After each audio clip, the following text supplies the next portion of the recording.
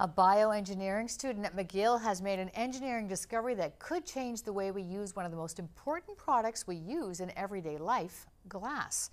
And his discovery was inspired by the sea. Ian Wood explains.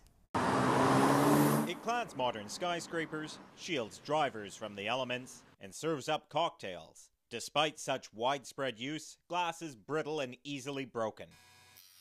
But after 5 years in the lab, McGill bioengineering student Ali Amini says he's made a major breakthrough. Unbreakable glass. And our material is about 30 times more impact resistant compared to the normal glass and 6 times tougher and 3 times more strong.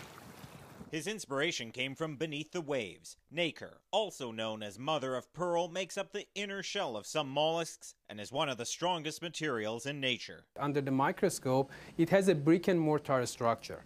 So the brick part is a very, very fragile ceramic, and the mortar part is a very, very weak biopolymer. And together they're strong. Using glass flakes as bricks and plexiglass polymer as mortar, Amini mimicked the structure of nacre and developed a glass composite 400% stronger than the safety glass used in cars. But there was one problem. His new glass was opaque. We were surprised because we combined two transparent things, acrylic or plexiglass and glass. McGill professor Alan Ehrlicher supervised Amini's PhD and says making the glass transparent was the real breakthrough. We changed the optical properties of the plastic that holds the glass flakes together to match that of glass. And when we did that, it went from being a white opaque composite to optically transparent. The team hopes it will have widespread applications. They sent a sample to Samsung to test on screens, but Amini says there could be so much more.